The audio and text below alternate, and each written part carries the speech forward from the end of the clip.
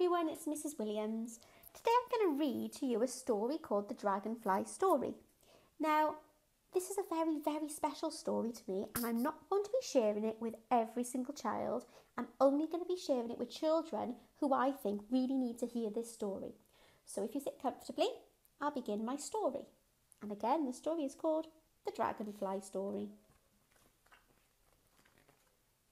The Owen family were feeling sad. There used to be five of them. There was Mum, Dad and 3 children, Abby, Jenny and Joe. But then Abby died. Now there were only 4 of them. Life felt very strange without this sister, and they were all very, very unhappy. Jenny missed the bedtime chat she had with Abby the most. Joe missed the funny games Abby would play with him. They had lots of happy memories of their sister, but wondered, well, where has she gone?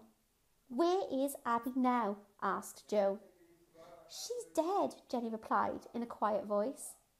But where is dead? Where has she gone? He asked. I don't know, Jenny said. Heaven, I suppose. Mum and Dad overheard them talking. Come on, let's go to the park, Dad said. They went to the big park, which had a large boating lake. Mum and Dad always brought them here to play. They hadn't been to the park since Abby died. They hadn't felt like playing there without her. But today was sunny and it felt nice to be outside again. Mum and Dad unpacked the picnic while Jenny and Joe played with their dog, Darcy. Darcy ran over to play by the lake, and Jenny spotted a pretty blue dragonfly darting from leaf to leaf. Look, Mum, a dragonfly. It looks like it's dancing. Dragonflies are beautiful insects, said Mum. It's quite special to see when up close. It reminds of the dragonfly story. Would you like to hear it? Yes, please, Jenny said, and she sat down on the picnic rug. As they ate their sandwiches, Mum told them the story of the water nymphs and the dragonflies. Deep down at the bottom of a lake, just like this, lived small brown bugs called nymphs. They were quite happily scuttling along in the mud in the dark, cool water. Sometimes one of the nymphs would want to cling to the stem of a nearby plant. Ever so slowly, the nymph would climb the plant until it had gone all the way up through the surface of the water, and the other nymphs wouldn't see it again. One day, a nymph said to her friends, Do you see that nymph over there? He's going up to the sky. They watched as the nymph slowly climbed up a stem and disappeared above the water.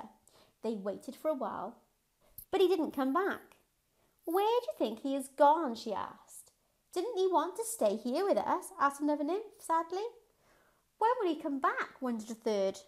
I know, said the first nymph. When one of us goes up to the sky, we must come back down again and tell the others what is up there. Good idea, the other nymphs agreed. Some time after, that same nymph felt she wanted to climb up a plant. She took hold of the stem and slowly climbed up and up to the sky. When she reached the surface of the water, the nymphs burst through into the bright sunshine. She was tired now, so holding the top of the stem tightly, she closed her eyes and fell asleep in the warmth of the sun. When the nymph opened her eyes, she looked about in wonder. Everything was so light and so beautiful. She looked down at her reflection in the water and saw her old bug body had completely changed. She had turned into a dragonfly. She now had an amazing long blue tail. She gave a little wriggle and stretched. 4 beautiful single wings fluttered in the breeze. With a whoosh, she lifted up and flew high above the water. The sparkling new dragonfly dipped and swooped around in the bright sunshine. She skimmed along the water's surface. She felt so free. After a while, she landed on a plant to rest and looked about. She was so happy and relaxed in this beautiful place. She looked down at the water to admire her reflection, spotted the nymphs at the bottom of the lake far below.